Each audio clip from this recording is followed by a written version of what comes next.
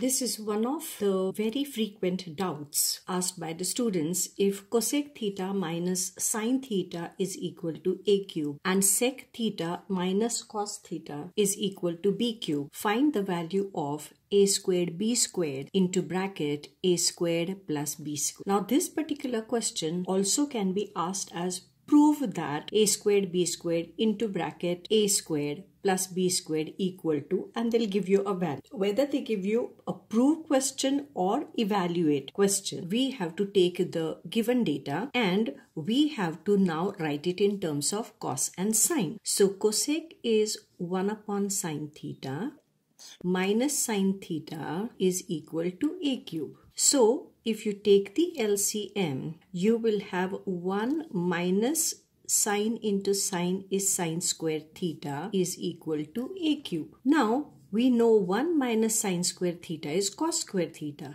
So we will write cos squared theta upon sine theta is equal to a cube. Alright, now if we have to find the value of a squared b squared into bracket a squared plus b squared, we must know how much is the value of a. So if I have a cube equal to this, therefore my a will be, by taking the cube root on both sides, we will have cos squared theta upon sine theta bracket to the power 1 upon 3. Okay, which means therefore a is cos to the power 2 upon 3 theta upon sine to the power 1 upon 3 theta.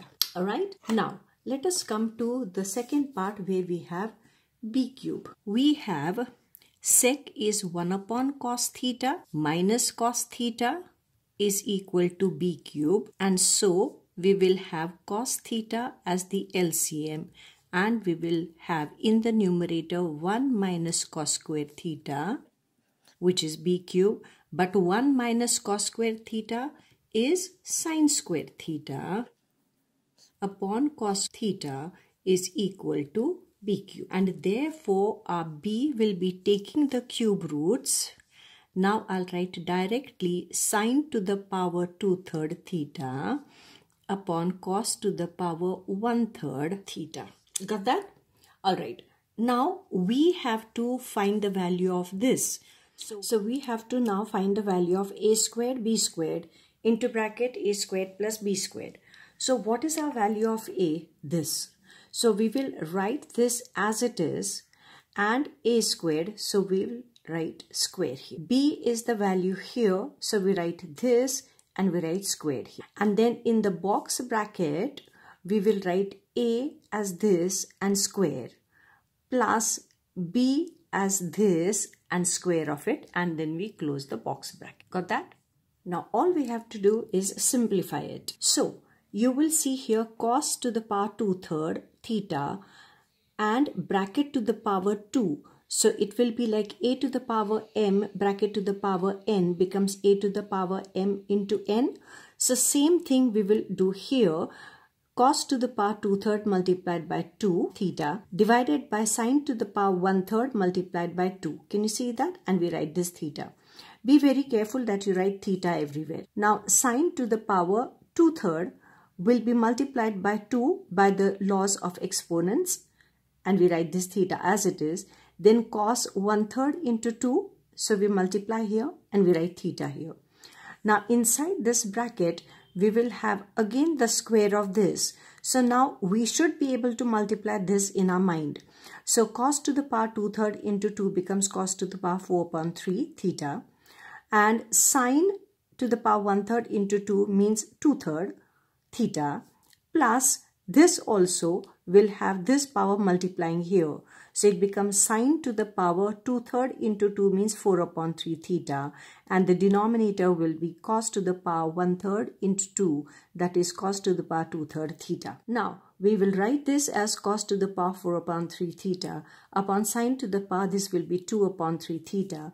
This will be sine to the power 4 upon 3 theta, cos to the power 2 upon 3 theta, and into bracket here we will have to take the LCM because these fractions are added. Can you see that? Yeah, so the LCM will be this multiplied by this. So we write it just the same way. Sine to the power 2/3 theta into cos to the power 2/3 theta, this into this. And then this into this, we will have to multiply. So if I have a to the power m multiplied by a to the power n, it becomes a to the power m plus n. So this power and this power will get added. So it becomes cos to the power 4/3 plus 2/3 plus here these two will get multiplied. So you will see this 2/3 and this 4/3 will get added up. So it will become sine to the power 2/3 plus 4/3 theta, and denominator we have written as it is. Now let us see what happens here. This is cos to the power 4/3 and this is cos. So the division over here means we will have to subtract the powers or subtract the exponents. So it becomes cos to the power 4/3 minus 2/3, and here sine to the power 4/3 minus 2/3. And inside this bracket, it will be cos to the power 4/3 plus 2/3 means 6/3. Simple addition here. And this also sign becomes here to the power 6/3 theta. Can you see that? And denominator we write as it is. Now, in the next step, we will write cos to the power 4/3 minus 2/3 means 2/3 into sine to the power 4/3 minus 2/3 means 2/3. And here you will see cos to the power 6/3, 3 ones and 3 twos. So this becomes cos square theta. And this also becomes sine square theta. And the denominator remains as it is. Now you will see this is cos to the power 2/3 theta will get cancelled with this cos to the power 2/3 and cos to the power 2/3 theta, and here sine to the power 2/3 and sine to the power 2/3, they will get cancelled.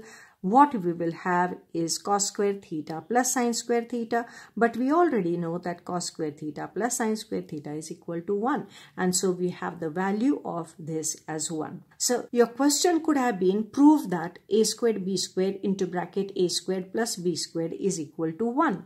Then all you have to do is just get your a and b values like how we got earlier, substitute and just simplify. So I hope you have understood this particular question. I know many of you are preparing for the exams, so all the best for the exams, and thank you for watching.